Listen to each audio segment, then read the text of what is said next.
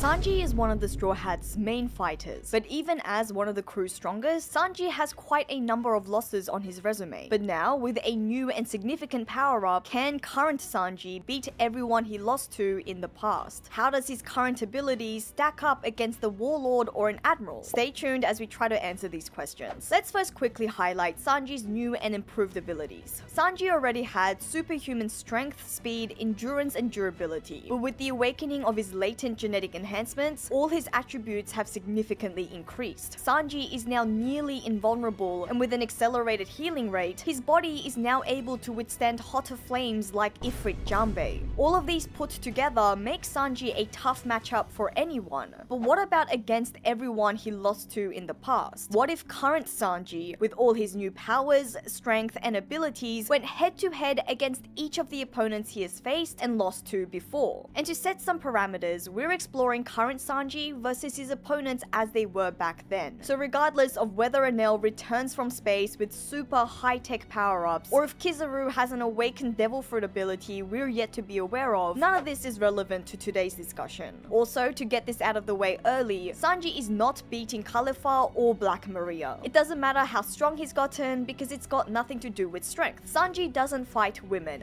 full stop. So he will always lose to them regardless of any power-ups. Luckily for Sanji, the subscribe button is not a woman, so he can kick it as hard as he wants, and so can you. So why don't you give it a go and give the subscribe button the meanest click it's ever experienced. Jumping straight into the matchups, let's look at Enel. Make no mistake, no one was beating Enel back at Skypiea apart from Luffy. In fact, it would be difficult to beat any Logia user without armament Haki, but seeing as pre-gear Luffy's rubbery attributes was Enel's biggest weakness, then it proves that anyone with Haki that can bypass Logia abilities would be enough to cause trouble for Enel. On top of that, Sanji's speed and attack power is way beyond what pre-gear Luffy had in his bag, so I think Sanji should have no problem doing more damage in both quality and quantity. Enel was destroying everyone at Skypiea with a single attack, but Sanji even back then was able to withstand the blow from Enel and even deliver a killer line after doing so. Now with Sanji's crazy newfound speed and his exoskeleton making him one of the most durable characters in the series, even if Enel manages to hit him, and that's a big if, Sanji should have no problem tanking a number of hits before he finally wins. Next up is a former Admiral Kuzan, then known as Aokiji. Like Enel, Aokiji is a Logia user, so you would need at least Haki to even stand a chance against the former Admiral, which Sanji does now have.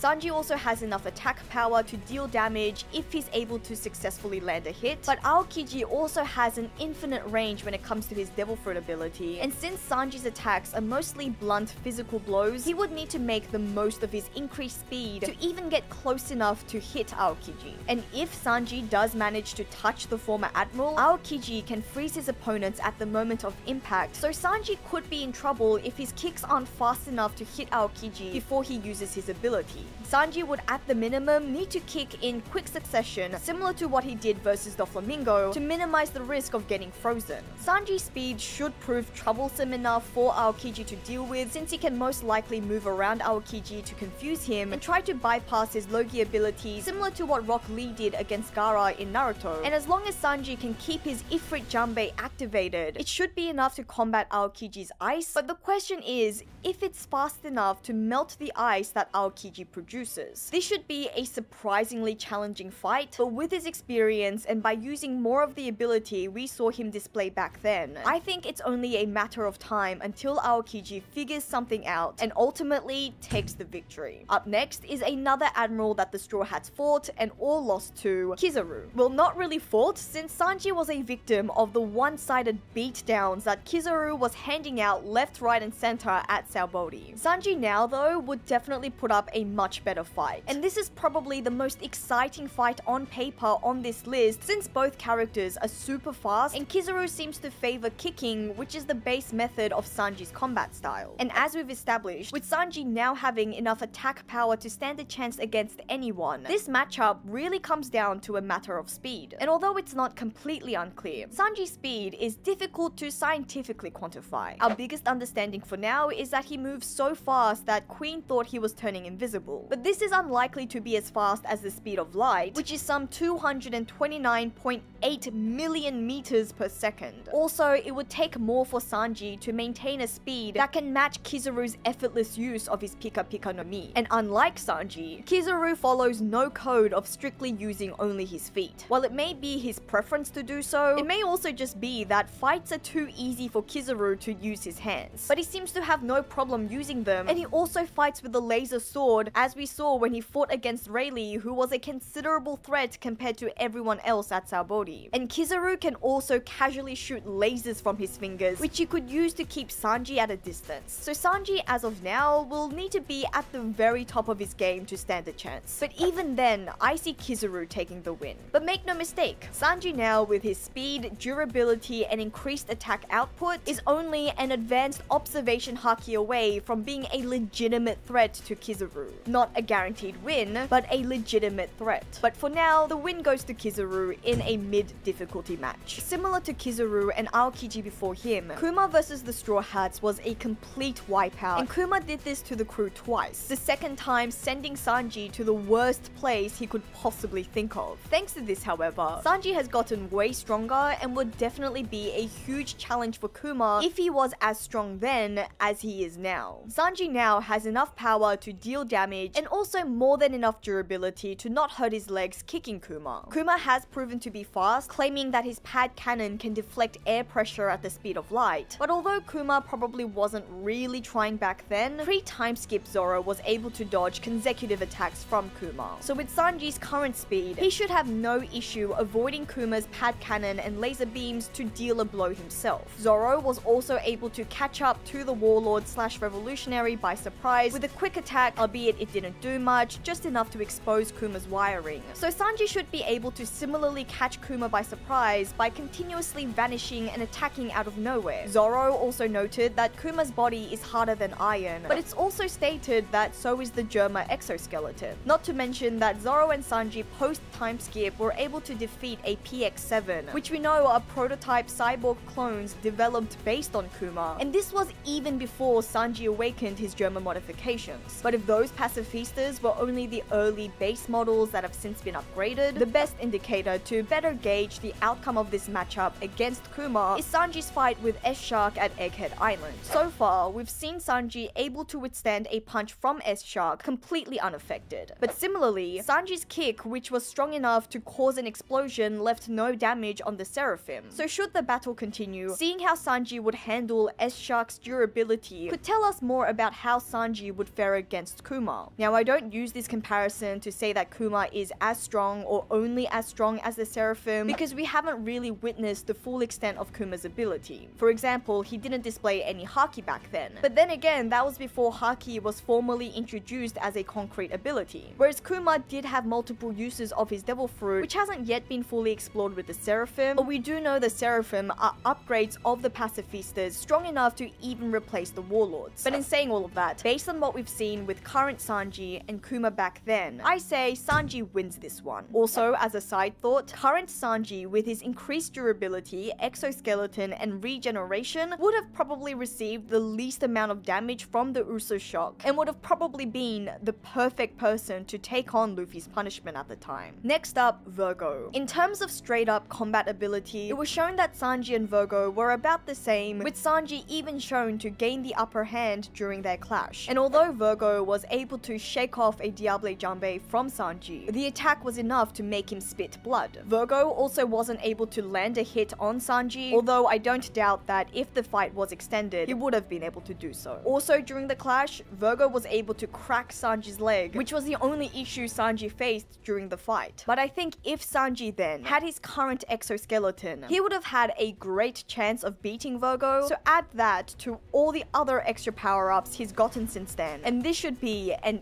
easy Sanji win. Next is Doflamingo, who even back then, during their short clash, noted Sanji's strength and was glad that finally someone strong had arrived when he fought Sanji. This, however, turned out to be pretty one-sided and left Sanji in big trouble. But that has a lot to do with the circumstances of the fight. Sanji was caught off guard mid-air, not knowing Doflamingo's Devil Fruit ability. Although in saying that, had they fought on even ground. Even if Sanji somehow put up a better fight, Doflamingo probably would have still come out victorious. After all, it took a combined effort from Luffy, Law, and the country really to take the warlord down. Although once Luffy turned on Gear 4th, it was pretty much a one-sided fight. Doflamingo had no answer to Boundman Luffy, the same form that Luffy had trouble with against Cracker, who isn't even Big Mom's strongest commander. And I think Sanji now, being able to defeat Queen, a Yonko commander, and someone who is stronger than Jack, whom Kaido sent to rescue Doflamingo, we should be able to make the assumption that current Sanji is at least Gear 4th Luffy level and not sound too crazy. Although it's questionable whether Doflamingo's strings can even harm Sanji's exoskeleton, at the minimum, Sanji's increased durability should help him extend the fight long enough to figure out Doflamingo's ability, and using his speed and Ifrit Jambe, I don't think Doflamingo could just block Sanji's attack as he did in their fight. I think it would still be a difficult match, but Sanji still wins in the end. This next fight is a family battle, and this one should be easy. Childhood trauma and dirty tactics were really the only reasons Sanji even struggled and lost this fight in the first place. Sanji didn't even really lose the fight as much as he lost the emotional and psychological battle against Germa. But the difference between Sanji now and then isn't only that he's gotten physically stronger, because Sanji also now has a better grasp on who he is as a person. He is his own man. We've seen him embrace being the warrior of science that Judge created, but not to follow his father's orders, but instead to support his captain. Sanji's fight here is more of an emotional struggle and coming to terms that he can be a strong warrior for Luffy while keeping his humanity, which his mother gave her life for. And this should allow the current Sanji to now stomp Judge with little to no difficulty. But what do you guys think? Do you agree with the outcome of these matchups? Do you think they would go differently? Or are there any other opponents you would like to discuss? Let me know by leaving a comment below. Don't forget to like and subscribe. Thank you for listening to another one of my ramblings. This is JoyGirl, and I'll see you again soon.